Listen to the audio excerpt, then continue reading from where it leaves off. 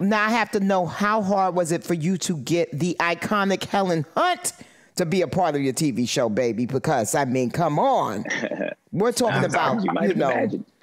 Yeah, not super hard. I mean, the great thing is that was the one thing that was easier than we thought it would be. Yeah, wow. that was the part that kind of just came together. I mean, Helen was a big fan of the movie, and she tweeted us about it, and she says she slid in my DMs. I think I slid in her DMs. I don't know. Maybe it's cooler that she slid in mine. I don't know. Right. But we started talking, and me and her and Diggs, we all started hanging out in LA. And she's also a writer and a director, a very accomplished writer, director of episodic television. And so we all kind of were, you know, trying to just be in concert with each other. And then at some point we made the joke, you know, it'd be so great if you played Miles's mom on a series version of Blindspotting. And she kind of laughed it off. And we thought that was a hard no in the nicest way possible.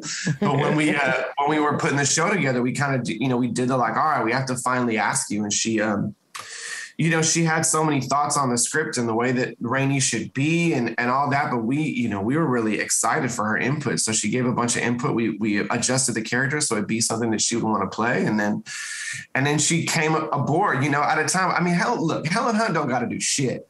Nope. Except be Helen Hunt. Except show up and be Helen Hunt. Right. Be a mom, you know, like live her life. She's accomplished more than she don't need no job, you know. She don't need no job, you know, but she really, we just wanted to be in concert artistically. And I think it's been so fun. And she's been so helpful in teaching us about what it is to make television, you know.